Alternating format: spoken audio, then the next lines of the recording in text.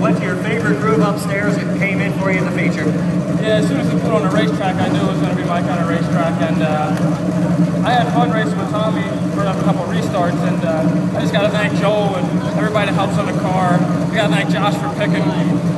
If it was me, I'd probably start 12th and have to work my butt off here, and the car was getting a little hot. We got up to 2:30 and tried to ease up at the end and just bring them to it.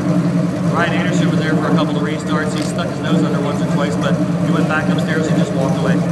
Yeah, I saw them guys on the restart, and then I didn't see anybody else. I just watched my dad give me some hand signals, and knew we were okay.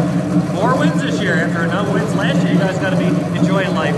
Yeah, we definitely figured some stuff out over the winter, and I just can't thank Joel enough. Whatever I want, he gives me. So it's all up to him. I'm just the one sitting in the seat.